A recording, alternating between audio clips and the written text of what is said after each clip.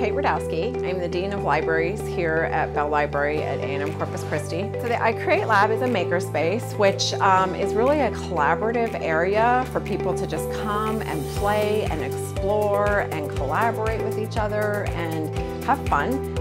Learn through fun, learn through tinkering. This I Create Lab is a space where students, any kind of student, any major, can come and collaborate with other students here on campus and create something. It might not even be for class, it could be for a project, it could be for a hobby or something that you just want to learn. People could do anything with the technology that's here. It's really amazing. There are people printing prosthetic arms for people.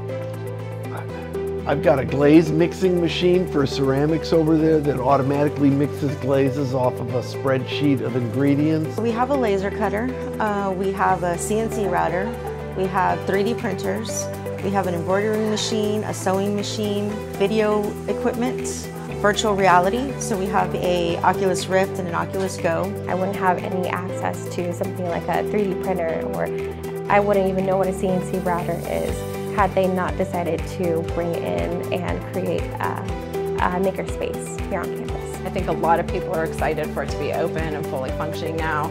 Students are starting to wonder what's this? I'm allowed to use this? This is so cool. So I really hope, we've been promoting it and advertising it, but I'm really hoping word of mouth is going to spread like wildfire.